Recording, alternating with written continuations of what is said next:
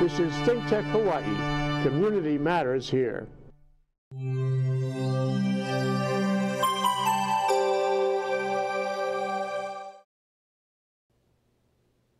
Good afternoon and welcome to Asian Review. I'm your host, Lily Ong.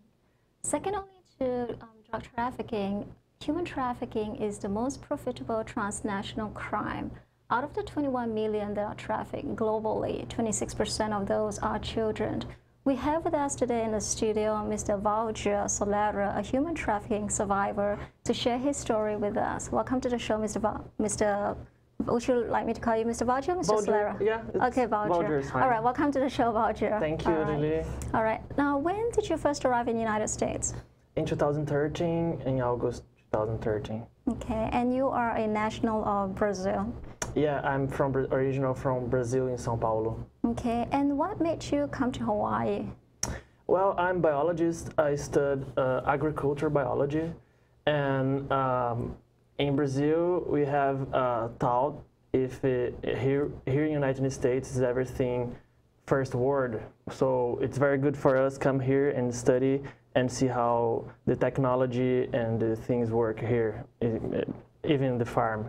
Mm-hmm. So an opportunity came about for you to come to the United States? Yeah, I come for internship.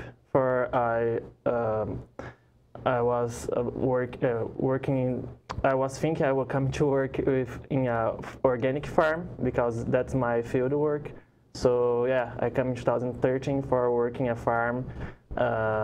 For my biology degree will be my internship for finish my degree. Okay, and is this internship organized by your university or was it an outside contractor? I was outside contractor, but they was very involved. They was very my university recommend me to go with this program with this company. Okay, and from the time that you sign up to the time you actually got on the plane, how long was the process? Was months of process. I was feeling confident because my university helped me with all this organization for I come. And I was excited to come. It was my first time in the United States, and was like, I would say 4 or 5 months. Yeah, preparation. And what were the things that you had to do to qualify? Were there any qualifications or prerequisites? Yeah, I need to do one interview via Skype, and in this interview they asked me a lot about my background. Who is interviewing you? The company who brought me to here. And they're based in the United States. Yeah, they based here. So it's not the actual employer that you were going to. No, the guy is Brazilian, but he works here. He works for this company, and he's vice president of this company.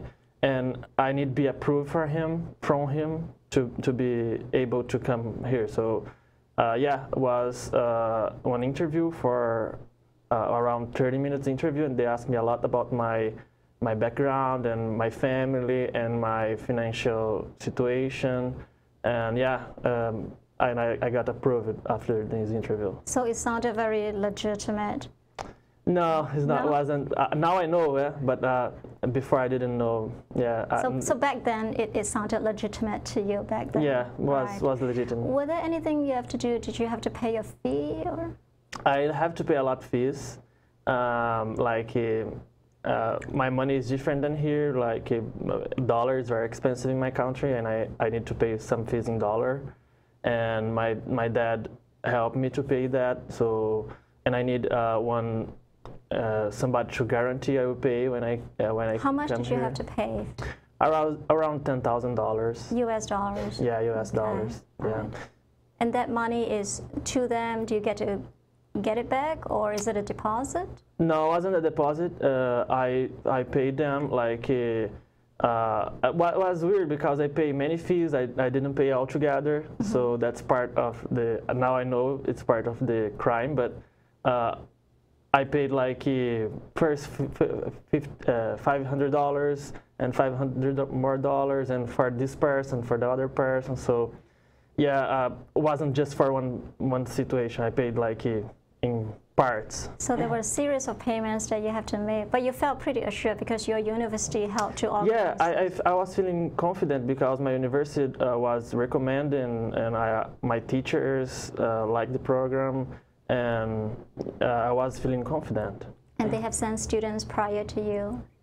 Yeah, other students come with me from the same university. In the same university. Yeah. And you mentioned your dad helped you to pay the fee, so I imagine your family, they were very excited too. And your Yeah, and the frustration is part of the thing. If it was just the money in some point you can pay, but the frustration is, I think, is bigger than the money. Okay. So you got on a plane, you arrived in the United States. Was Honolulu your first stop? Where did you? No, I went to Maui.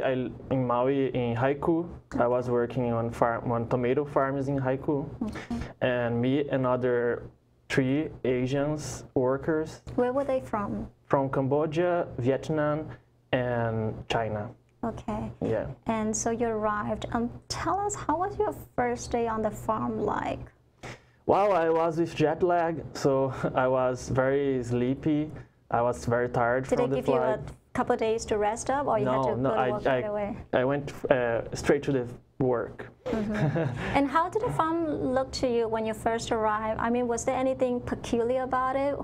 Besides the 3 other interns, what other people were there? Actually, it was just the owner of the farm and the other interns. That was this guy, this owner from this farm. He used this program with the labor job in his farm. So it wasn't an internship at all. It was just a labor job, and I didn't come for work here. I come for internship, and wasn't nothing didactic, and was like wasn't an internship at all. Okay, so you were supposed to come here to learn, but you ended up doing hard labor on a day. How many hours did you work a day on the farm? Actually, I was 24 hours employee because everything he needs, he knocking my door and ask me to do. So I supposed to start work 7 and finish 6, but I work nights, and if he buy something new for the farm, he needs somebody to take from the truck, it was me. If he need do something for the dogs, it was me. If he need to do fence, well, I do everything, a construction job on the farm. Everything was us, the interns. So you run the errands, you're a personal assistant, you do construction, you do the labor on the farm, okay. All right, were you guys getting paid on the farm?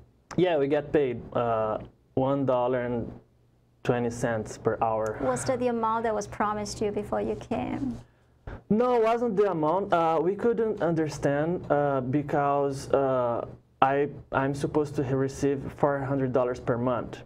And for me, in Brazil, $400 is a lot. But here in Hawaii, it's not enough to pay your food, your supplies, and your transportation. Well, wasn't enough at all. And what kind of conditions did you work under? I mean, since you were farming, did you have to use any pesticides, or what kind of protection gear did they provide? Any protection gear, we need to spray pesticides and hormones. Inside was a greenhouse, so we need to spray everything inside. With protection or no protection? Any protection. No any protection. I ask you, I'm allergic to some things, and plus the things we spray doesn't have a label because he take off the label. Oh, so you don't even know what I don't know if it's corrosive. I don't know if I'm allergic to this. I was very bad. And one plus in this situation was the character of the farmer. He was very he wasn't never polite. He was very aggressive always. So we was always afraid to ask something. We was always afraid to tell some issue. So he have zero communication. So that was the part. So what do you do when you guys try to bring up an issue to him? Did he just not respond, or what? Yeah, he just ignore it, or he just start say, oh, you're here for work, and don't come with stupid questions, and he was very aggressive, very not polite person. Okay. Was he the only person there? Besides Yeah, it was the just unique the only person communication. you could Yeah, talk because to? we're not supposed to go out the farm. Right. And where did you guys sleep on the farm? We have a house separate, was one with very small rooms, and all the interns stay in this house. Mm-hmm. And what did they feed you guys with? I was responsible for my food, so I need buy and cook my own food. But he did provide a kitchen facility. Now, in the event that one of you guys falls sick, does he provide a doctor, medications? Happens. I have when I was on the farm, I have a tooth pain. I was with my wisdom tooth, mm-hmm. and I asked to him to take. I supposed to have insurance. Health insurance before I come here, but I never used, and I know we didn't have it all. Mm-hmm. So I asked him to take me to the dentist because I was painful because my wisdom tooth, mm-hmm. and he said just take something for the pain and go back to work. Did he impose any restrictions on use of the bathroom or when you could go to sleep? Did he allow you guys to leave the property? No, we were not supposed to go out anytime, just Sundays. 9 a.m. to 3 p.m. But the farm, I don't know if you know Maui, the farm it's far away from the city, so we don't have car, we don't have transportation. So there's really nowhere to go to. Yeah, nowhere to go to, and okay. He decided this time we should go to the grocery store to buy food. Mm-hmm. So we don't have any time for ourselves, and yeah, we cannot go. He was counting the minutes for go to the bathroom, and he was counting the minutes, so you guys using the bathroom. Yeah, and I'm not supposed to eat. I just have a lunchtime, mm-hmm. 30 minutes, and that's it. So he took you guys to the grocery store to get your food, is that right? Yes, okay. And he go together with us, and he stay all the time with us. Yeah. Now that sounds like a horrible, living condition. Have you contemplated escaping, when you're at a grocery store? Have you contemplated going to an outside source or pick up your phone and call somebody? Did you tell your family? Did you call the school? Actually, I have access to cell phone and computer, but in this case of human trafficking, they use a lot of coercion, so I wasn't able to tell everybody how in 2013 and you was a victim of this, and we don't feel comfortable to tell about the situation. So you didn't tell your family at all? I did after. When you asked me if I was thinking about to leave the farm, or mm-hmm. I did actually. You did? Okay. Yeah, I did after 4 months in this situation. Uh-huh. I just take my. He was very upset one day, and he kicked us out the farm, and I don't think twice, and I just left. And prior to departure, did you inform your family or any authorities? Yes, I did. I called the cops one day. They went to the farm, and they say we cannot do nothing. Just go back to your country. But I don't have my tickets to go back to my country. The company hold my tickets, and I actually lost that ticket. What about your passport? Did they take your passport too? No, they didn't take my passport. I keep all my IDs, but without ticket, without know the language, without I didn't have any friends. I didn't have opportunity to make friends. Right. I didn't have. I didn't speak English at all that time. I see. So I wasn't able to ask for help. So. Well, thank you so much, Fauja. We're going to take a little break here, and then when we come back, we're going to talk about how you transition from a human trafficking victim into a refugee. Okay. All right. This is ThinkTech Hawaii, raising public awareness. I'm a firefighter. A teacher. I'm a farmer. I'm a barber. A waitress. A mom. We're all part of your community. Every day we move in and out of each other's busy lives. It's easy to take for granted all the little moments that make up our everyday. Some are good, others not so much. But that's life. It's when you experience a moment of uncertainty, something or someone's behavior that doesn't seem quite right. These are the moments to take a pause. Because if something doesn't feel right, it's probably not. It's not about paranoia or being afraid. It's about standing up and protecting our communities. One detail at a time. because a lot of little details can become a pattern. We trust our instincts. Just like you should. Because only you know what's not supposed to be in your everyday. So protect your everyday. If you see something suspicious, say something to local authorities.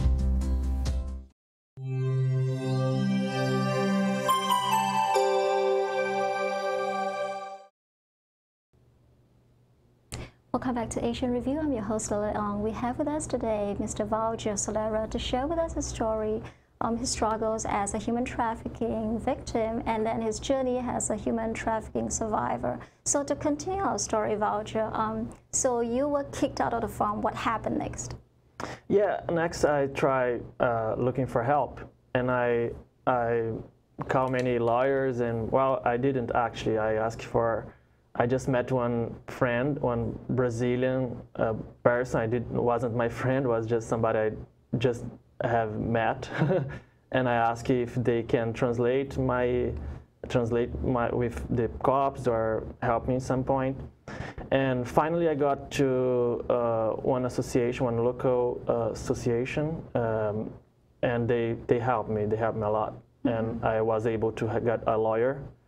And the Homeland Security decided my case was human trafficking. So, and after that they give me a T visa, and I'm still under the T visa. And then you were reclassified as a refugee afterwards. Yes, yes. In fact, in 2015 and 2016, as you had told me earlier, you were the Hawaii representative to the Refugee Congress.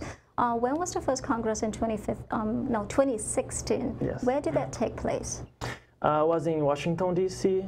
We was able to go to the Congress and talk with our representatives. Was a very wonderful experience. And who were present besides yourself? Who else were there? Other refugees? Yeah, this organization shows one refugee in each state.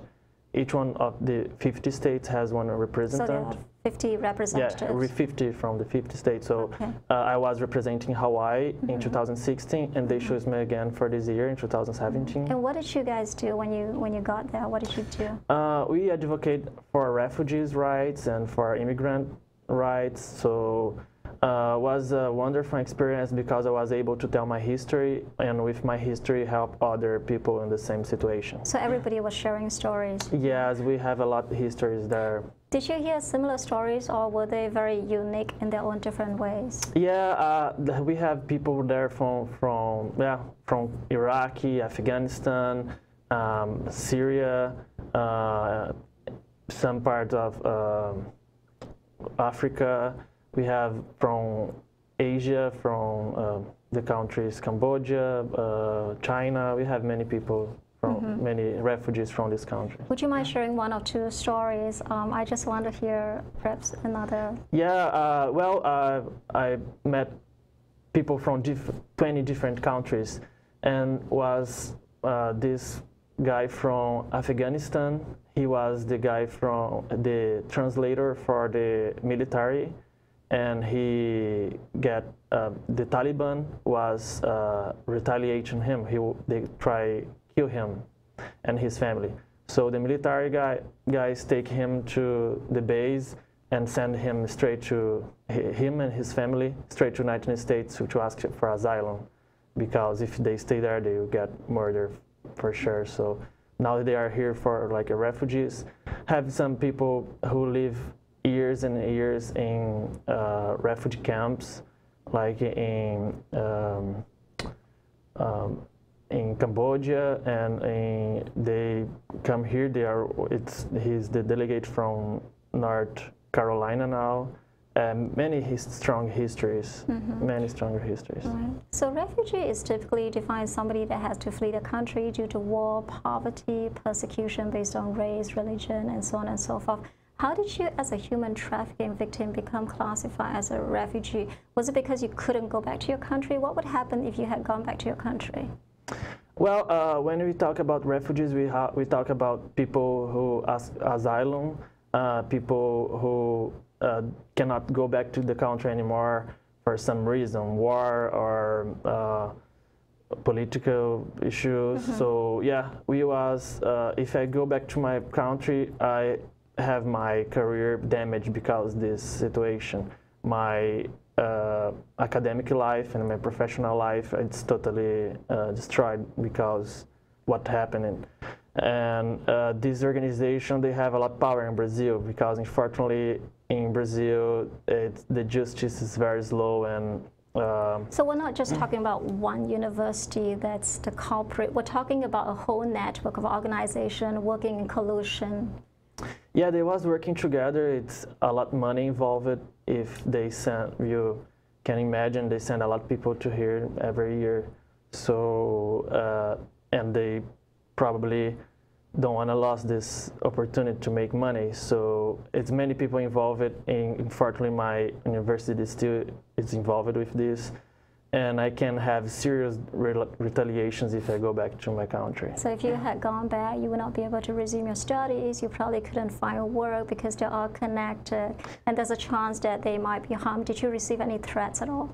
Yeah, my family in Brazil now, when I just report, they received some guys from this company went to my parents' house, and they was telling bad things about me and say everything what happens here was my fault, was because I'm a bad guy. That's why I report. And so they point a finger back at you. Yes, and that wasn't true. But now, if I go back to Brazil, I'm sure I will have a lot hard time there.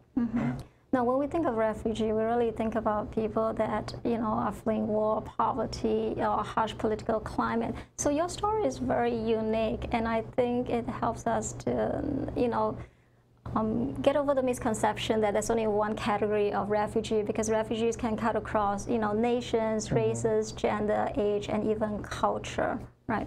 Now, currently in America, there is a pretty strong anti-immigration movement going on due to the new administration. What do you feel about that? Well, it's a lot of feelings, actually. I can resume this and say we are hoping for the best and prepared for the worst. Yeah, a lot going on. We actually don't know yet what we're facing. So yeah, we're ready for fight for our rights and talk about what we really are. And United States is one country building with immigrants. So that's it, and we need to fight for this right. You get a little disillusion afterwards, because it is the world leader on the geopolitical state. So if the world leader is, halving its refugees by half from 110,000 to 45,000 and cutting the budgets, and all these refugees, they are overburdening countries like Bangladesh and Turkey. What kind of message are we as the world leaders sending to other countries when we're doing that? Yeah, especially in families who already have members here, and they separate the families because the other members of the families cannot come here to the United States with this new, and all the bans and well, will be a mess because some people wait for years and years in a refugee camp, and it's already very hard, and now it'll be way worse because they make a lot more difficult to get here. You need to prove many other things, and well, I hope we have some mercy in this next years. Well, I want to share a high-profile case that took place in Hawaii a couple years ago. There was a farm right here in Kapolei in Honolulu, and they had brought in 44 Thai workers. And the Thai workers were accusing the owners of underpaying them, allowing them to live in substandard housing, and threatening to take away their work visa if they don't comply with whatever they wanted. And the case went on for 2 years.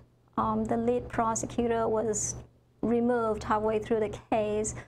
Initially, the defendants pled guilty, and then they took back their plea.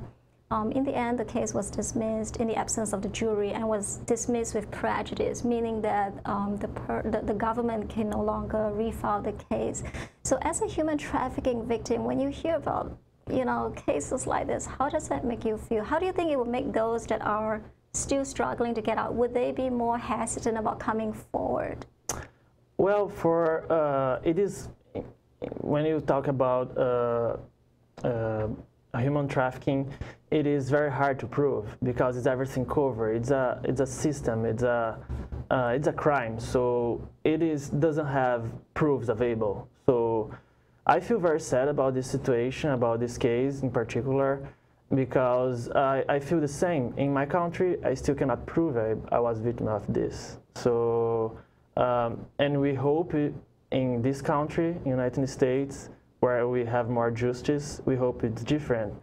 And I really hope in this case, then on the final they find, because in my eyes, in my view, it's a case of human trafficking for sure.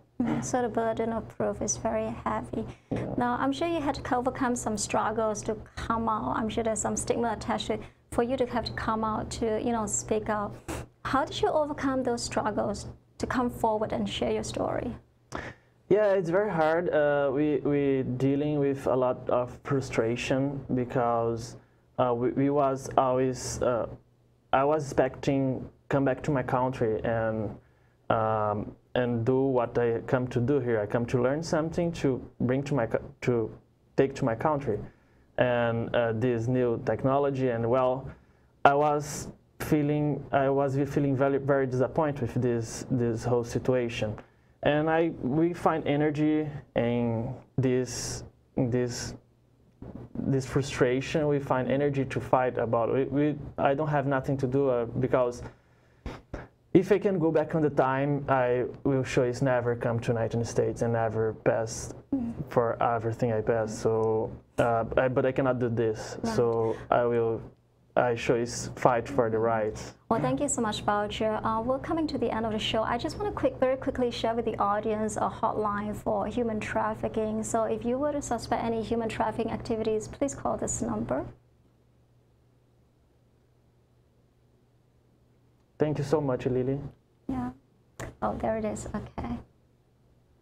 All right. And Voucher, if you could say one sentence to the refugee or human trafficking out there, what would be the one message you want to pass over to them? Those who have not come forward, what would be that one message to say to them? Well, be strong, be together, and be hopeful for the next years. We're still fighting. Nobody's alone in this fight. Okay, thank you so much, Voucher. And I just want to let you know that those dreams that your hopes you came with initially, they're still alive. You can still go for them. And it's really people like you who come forward to share your story, to testify as witnesses that will bring about successful human trafficking prosecutions. Thank you so much. Thank you so much. And thanks for watching.